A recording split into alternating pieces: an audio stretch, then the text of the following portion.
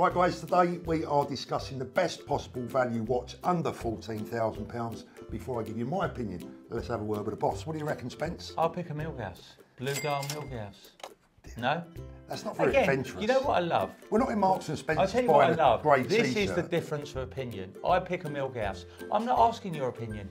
That's the watch I'll pick. I think the blue Milgauss, the colours going on, the lightning hand, it's just a little bit different, in my opinion. Go on, so what would you pick? Well, for under 14 grand... You'd probably pick a Jacob & Co or something. Guys, I'm going to give you some professional advice, right? I'm going to say, look, under £14,000, go out there, buy yourself a precious metal watch. You can buy yourself for that money, and if you come to BQ Watches or a watch dealer that's got some nice stock, you find yourself an 18 karat gold Rolex Day-Date from the 1970s to the 1980s.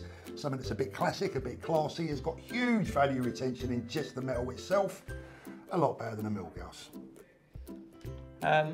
Your opinion? I've just beaten your hands down, haven't I? I mean, if this was a I'll tell boxing you what, match, you're on the floor. You have a look, guys, back. and you give your comments. Look, I personally wouldn't wear a Day-Date from the 70s or 80s. I don't wear yellow gold, but this is the thing. I wouldn't wear half the cobber you put on. Guys, listen, come here a minute. Before, look, guys, if we're talk how about let's have a whose vote. advice are you going to take, right? Let's compare the watches that we've chosen with the attire that we've chosen to wear. I dress at Prada and Boggy. You dress at Primark and C&A. Get out of here.